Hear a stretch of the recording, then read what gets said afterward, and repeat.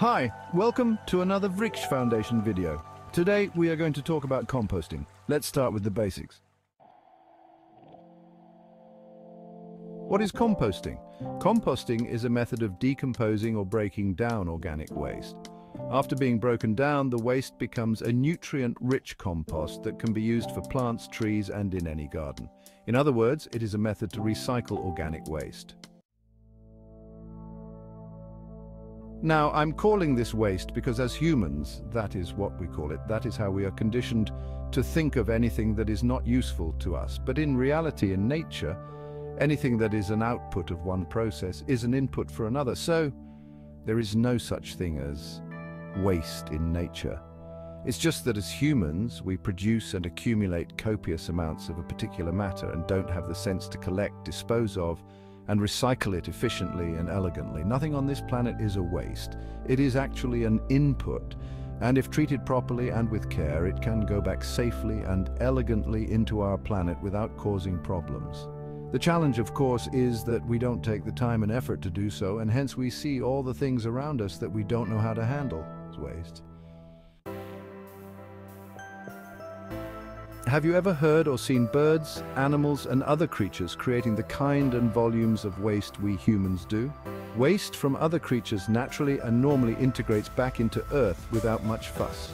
The problem lies mostly with us. So, we now need to catch up with other animals and learn how to naturally and gracefully dispose of our waste. We are almost 8 billion people on the planet. By the year 2100, we are predicted to be 11 billion. The amount of waste we produce will only increase. It is time we learn to deal with it ourselves rather than depending on someone else to take care of it for us. Much of the household waste we produce comes from what we consume. Most of it is wet waste, such as kitchen waste, vegetable and fruit peels, used tea leaves or coffee grounds, food leftovers, and so on. This is all biodegradable organic waste that can be composted. Today's video is going to focus on wet waste.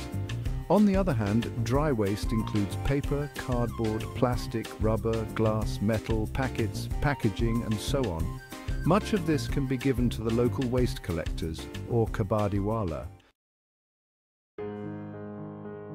So let's turn the focus on handling the wet waste that comes out of our house and how we can compost it.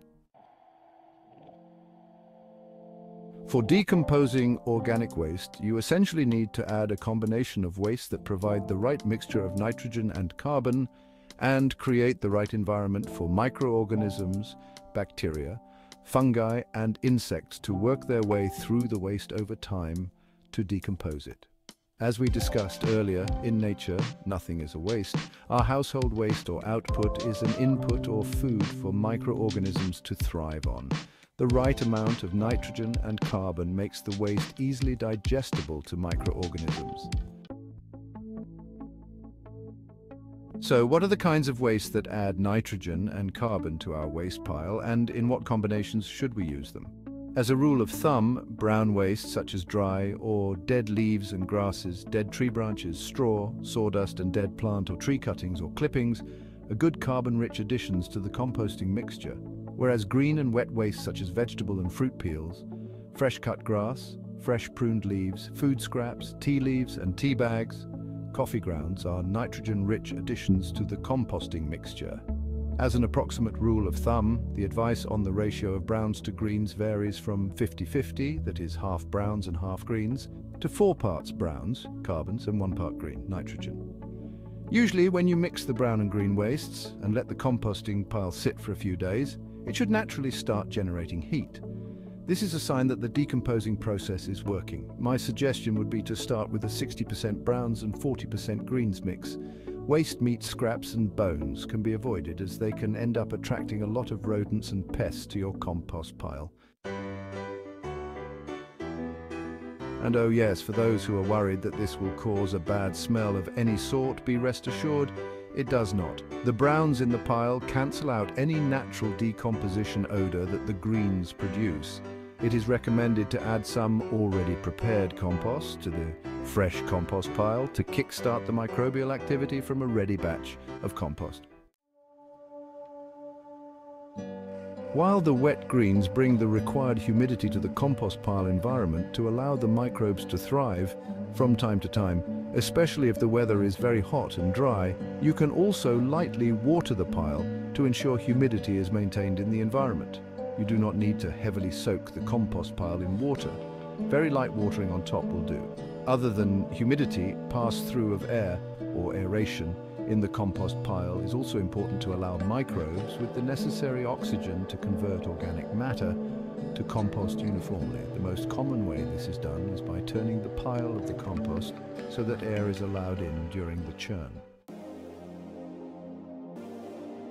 Usually, people just dig a pit and start the composting process in it, or they may make an enclosure and start putting the browns and greens in it.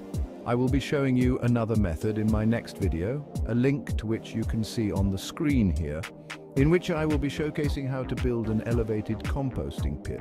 You will see that this method benefits aeration tremendously and produces rich and very fine compost. See you in the next video.